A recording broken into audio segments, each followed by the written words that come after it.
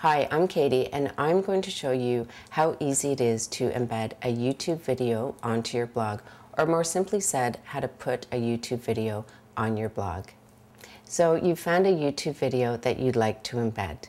To the right of the video, at the bottom of the information box, you'll see the word Embed.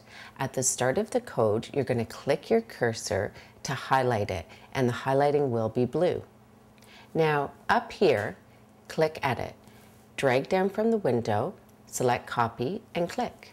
Now you're going to go to your blog and, of course, sign in. The next thing you're going to want to do is hit New Post. This takes you to your posting page. The first thing that you'll do is type in your title.